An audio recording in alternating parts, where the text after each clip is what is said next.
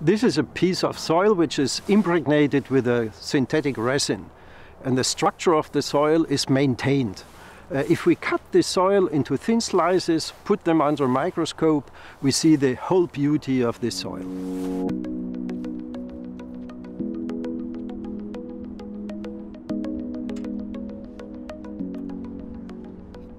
At the moment we are working on the evaluation of soil functions.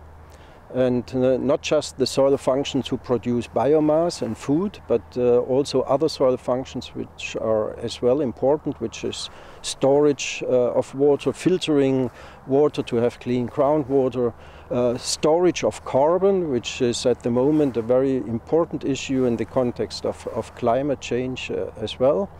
And another important soil function is that soils harbor a huge diversity of biology.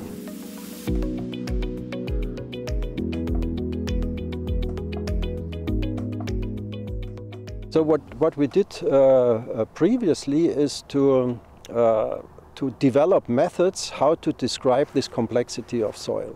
So if you look at soil in its natural structure, it's a absolutely complex object, and this is where we made quite some contributions how we can condense this complexity to a pretty limited set of quantities which can be measured and which can be interpreted in terms of functions, so that we can predict from the structural properties how water is stored, how water is moving, how solutes are moving through soil.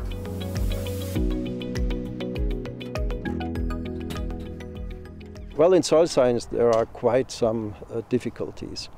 One important one is that soil is opaque, so we cannot observe processes directly, but we do have today methods to make soil transparent by using tomographic methods, and this will give us quite some additional insight and will produce progress. The temporal scale is also a problem, because we have processes in soil which happen at very short scale, as for example landslides. It happens like this. On the other hand, there are processes like soil formation, which lasts for hundreds of years. And in between these extremities, there are all lots of other processes at very different timescales.